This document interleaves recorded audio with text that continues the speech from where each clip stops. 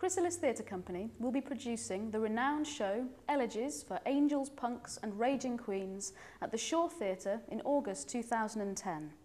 All proceeds will be going to a leading UK HIV and AIDS charity, and it is the first production at the Shaw Theatre to be directed by its new artistic director, John Jackson Almond. As a supporter, you will be helping to raise the profile of our chosen charity and increase awareness of HIV and AIDS, and of course be entitled to be our guest at any show-related event, have priority booking and exclusive discounts on buying tickets. Remember, this is for charity, and it's a fun way of giving.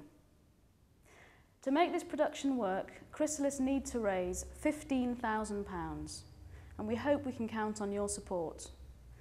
Check out our profile at camdentheatres.com.